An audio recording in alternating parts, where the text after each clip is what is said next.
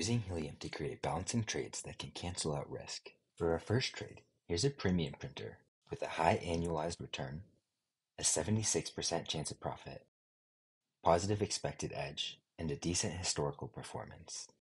This trade involves selling a call option struck at 19.5 and buying 7 call options struck at 20.5.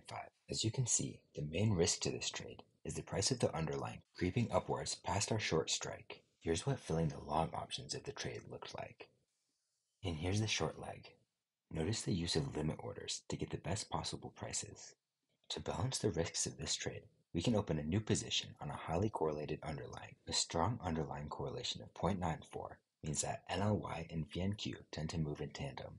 This trade benefits from an increase in the price of the underlying. For our initial trade, our downside risk was to the upside.